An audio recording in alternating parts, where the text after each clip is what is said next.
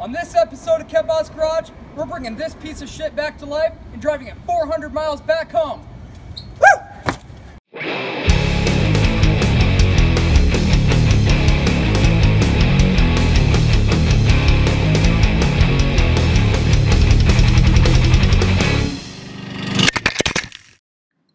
Here we are in Elizabethton, Tennessee, where the car is located and where it sat for the last 10 years. I purchased it off my buddy Randy, who's the tall guy here in the blue shirt. He never did anything with it because of document issues. And, well, document issues that are now my issues. So this car was so forgotten that he didn't even have pictures of it anymore. And the only pictures I've had of it for the last year is this Google Earth Street View, which it looks magnificent in. As you can see, we're trailering the car. Reason being is we can't work on it here. We're going to trailer it to another buddy's house who lives in Lebanon, Tennessee, where we're going to attempt to get it running, driving, stopping, and then cruise it 400 miles back home to Fort Wayne, Indiana. Let me show you around the car. There she is in all her beauty. 65 Ford Fairlane, not the 500, the standard two-door sedan. Actually, she don't look half bad. A little bit of rust in the rear quarters. Those need some attention. I got I got drum brake rebuilding kits for it. We got hubcaps for this Ford, and they say Chevy. So here she is, her inline 6. This is a 200-6, and actually doesn't look too bad. We pulled the dipstick here earlier. She's got clean oil, doesn't smell burnt or anything. And then our ATF over here on this side doesn't look half bad either. It's clean, smells good too. I didn't taste it though. Got a little banger right there. I call that patina. And she does have a little weight reduction. There's a little bit of weight reduction there. And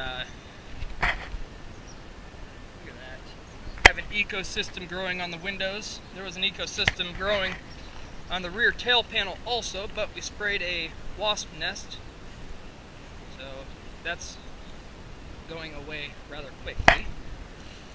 Trunk has some extra parts in it, extra grill. There's the muffler. That's a muffler delete option on this car currently. Extra taillight lenses, extra tire, which is much better than the junk we pulled off of it. And let's see, let's go inside here. Our wonderful interior. It does have a seat, which is better than I expected. Terrible carpet, shag carpet, probably the original carpet. Woo, there's a wasp. She is not very happy. And now she's inside the car. There's the seat. We are going to have to do something different about that before I drive it. Or drive it too far. Rat's nest in the glove box, that came with it. Headliner is an option, and it's going to end up being a headliner delete. So here she is. Lots of work to go. We've got 4 days to get it going before our trip. Normally with something like this, I would try to get the engine at least turning over first, but we had a hard time getting it to rotate over, which ended up being a seized water pump. So we ended up doing things a little out of order on this one. Alright, so we are about a couple hours in now. We are making a lot of progress on this quick. Here she is. We got ourselves a nice little canopy going on. Little $40 Walmart special. I can't argue with that one bit. So let me show you where we're at here. We've got new water pump in it. The coolant actually looked really good, but I bought it anyway. I bought a good handful of parts ahead of time, like all the brake rebuild kits, wheel cylinders. I also bought a new master cylinder and some other stuff there. But got our water pump on. We're going to need a few new hoses. That's part of the heater core hosing. The distributor cap actually looks like brand new on the inside. Unfortunately, the point set is garbage. I did buy a new point set for that is already here as well. Carburetor's off. It is a little one barrel. That's going to be soaking here pretty soon. So radiator's out. Radiator doesn't look half bad, but it is old and it's had a repair job on it. So basically, what we're going to do is, if it holds water, we're going to use it. And somehow a bee's nest is somewhere around here. But new battery for it, that way we can actually look at all that stuff. Yep, some extra parts up here. And then back here, we've been working on the drum brake rebuild, which this one's pretty close to being done, actually. Little tip for you, if you're rebuilding drum brakes, or any kind of brakes for that matter, it is a good idea to only do one side at a time, because then you can use the other side as reference. So that one hasn't been rebuilt. They actually don't look too bad, but those wheel cylinders are garbage. We also bought all new brake line because I want it to drive safely, and I don't want to be stuck on the side of the road with no brakes. So this is our situation on the rear brakes. And hold on, wait. There. If that gives you an idea of how terrible those brake lines are, they just broke right off of that wheel cylinder. So those are replaced, brand new hardware kit. Almost felt bad because the hardware kits that were in it were actually replaced probably not that long before it was parked. But rather be safe than sorry, especially driving it quite the distance. So, well, I've been working on the rear brakes. These gentlemen have got this pretty much put back together. There's this was in really nice shape. The belt's in really nice shape. We're going to reuse those. I've got the fuel pump sitting in here. This thing is clean. It looks like it was recently replaced. You can still see the green paint on the little suction doohickey there that I'm butchering the name of right now. But there's where we're sitting. Our tires are done at Discount Tire, who we're not sponsored by, but we'd like to be. So we are getting ready to run and pick those up. We have a few other miscellaneous things that we need to pick up. This will be our third visit to the parts store today, which is fine. I expected that. But just a few more things to pick up. We needed longer bolts for the new thermostat and thermostat housing. So that's going to be good.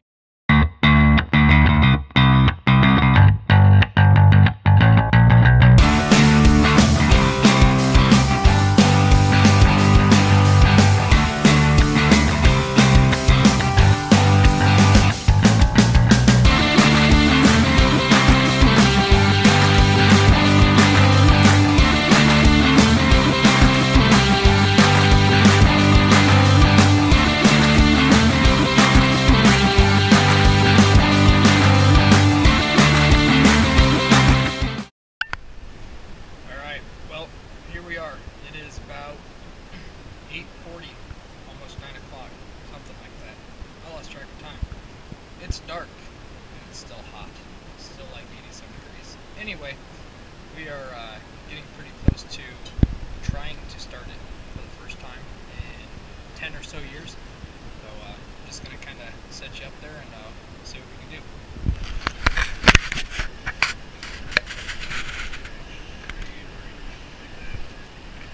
Nope, no sense in doing that.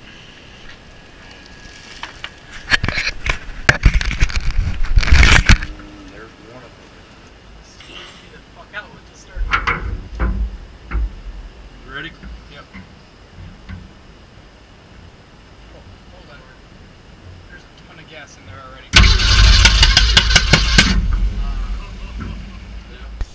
So let me kind of explain to you what all's going on here. We have rebuilt the carburetor twice because when I bought the car and bought the parts, I was told that it had an aftermarket carburetor on it, but it was one that was an option.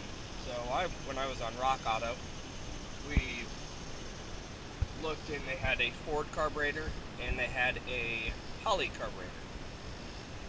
Well, I figured, well, he said it wasn't just something aftermarket, so I bought the Holley kit. It's a Ford carburetor.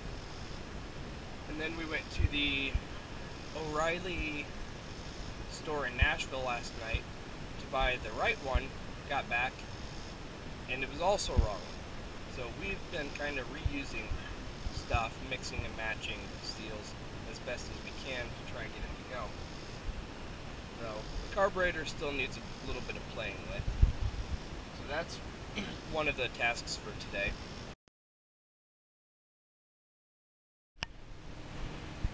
So we are now officially over budget on this build.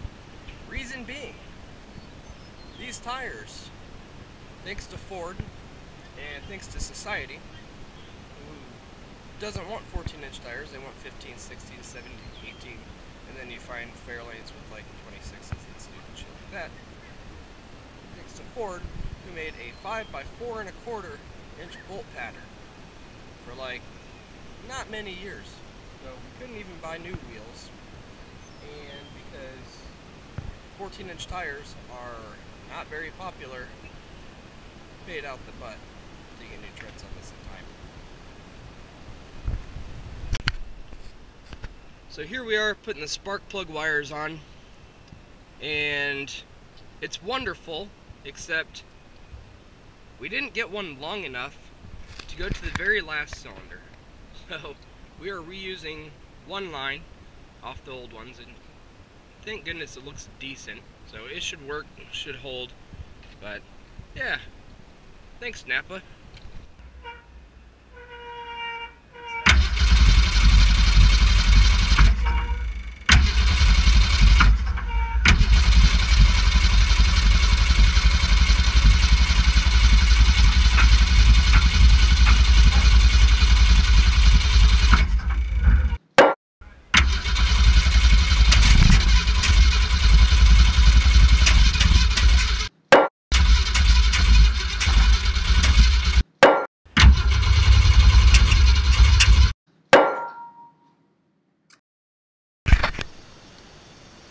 It is Friday. We leave Saturday or Sunday to take this back to Indiana. So we were having a big issue with our carburetor, and let me explain to you the carburetor situation. So this is the 1-barrel carburetor we had on the car. It's a worn out piece of junk to begin with, but that's the one we had on the car. And this is the one that's supposed to be on the car, what it's supposed to have come with. There's a big difference other than the electronic choke. This car originally had a manual choke anyway, but those are two completely different carburetors. Now, there was an option to have either a Holley or a Ford carburetor on the car in 65, but this carburetor goes to a 73 Pinto. We had no idea. Makes sense why our carb kits didn't work. So we're gonna put this one on the car, and we're gonna hope it gets it fired up first thing, because we're supposed to be driving this back to Indiana tomorrow. Got the new carburetor put in, ended up taking off the vacuum choke, going ahead and wiring up the manual choke that's already in the car. Couple adjustments. There's your zip time moment. Hooked up our throttle linkage here, so now we can use the pedal, and we're getting ready to fire her up with the new carburetor for the first time.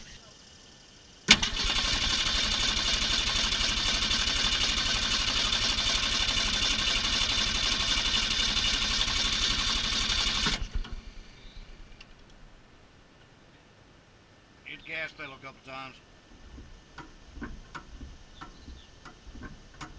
Alright, try it again.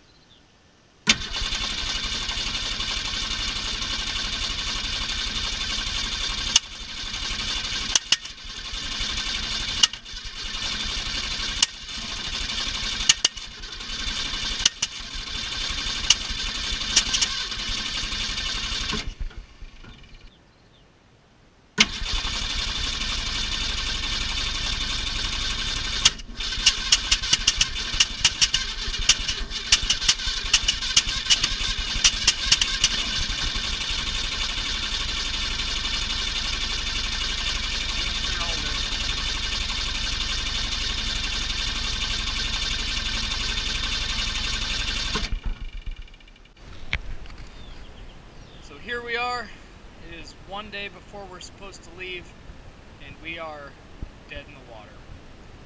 So we have had issues with the carburetor, with spark, everything. Gotten as much figured out as what we can, and we're still not getting anything. She spits and sputters, and we found out we had the distributor cap on backwards, which that didn't help. That made it pop and make a bunch of fun noises, but didn't make it run.